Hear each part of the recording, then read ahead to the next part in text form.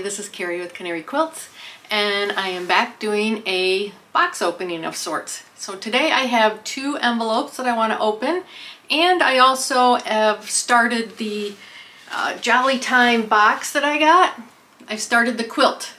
So I got this back in December, and it was Christmas themed, and it came with a quilt pattern, and I've started cutting it out, and I wanted to show you the pieces. But first up, let's get some packages opened. So the first one is from Keepsake Quilting, and I do a Batik of the Month there. And I've been doing that for a while. And they send a pattern every month too. So, oh, cute. So this month is a Jiffy Mat pattern.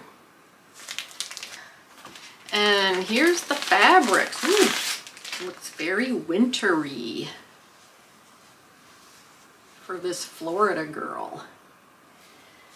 So, let me lay these out and I'll show you what they look like. So the top one is the blue with the trees. Yeah, very, very wintry themed. I wonder if it has a name. Sometimes they send you a card so you can reorder the fabrics if you like them. But I'm not seeing that. If I do, I'll let you know. I found it. Bountiful Blues is what they're calling it. I just didn't pull it out of the package, so. Snowflake. Yeah, these are gorgeous. And like birch trees with stars. Yep, so that's my Keepsake Batik of the Month, and I get, or Fat Quarter Batik of the Month, and I get 6 of them. Oh, it's got silver on the top, but it's not on the back. So all of them are like that. They have some kind of silver on the top. So I love to throw these into my stash for when I'm working in the future. Okay, so I'm back. My battery died on me.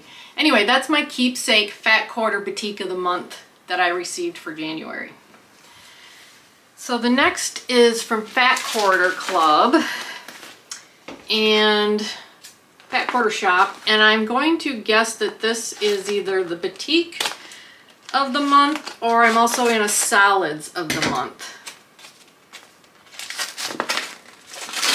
Or it could be both, I'm not sure.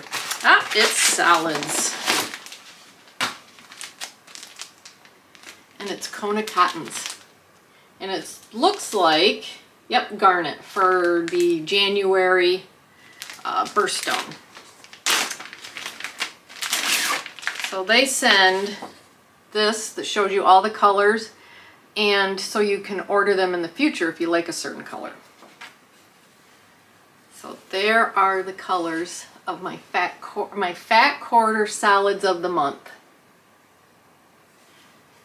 That's gorgeous. I do not have enough reds. Red just doesn't seem to be my color, but I need it a lot and I want it a lot, so. Okay, so the last thing I wanted to do, well, first off, let me show you this. A few videos ago, I did a Hawthorne Threads opening, box opening, and I got a free tote bag pattern that I had to put together, and I wanted to show it to you, if you remember, if you watched the video. I think I got it free for ordering like so much on Black Friday. So I wanted to show you that. I put it together. Now I'm going to put you down here and show you how far I've gotten on my Jolly box pattern. The Marytown quilt pattern, if you remember from when I opened the box. And it had me cut the fat quarters up. So I cut the fat quarters up here, and these little tabs, they're little alphabetties so that you can keep track of which fabrics and sizes go where. So like this is fabric A, B, C.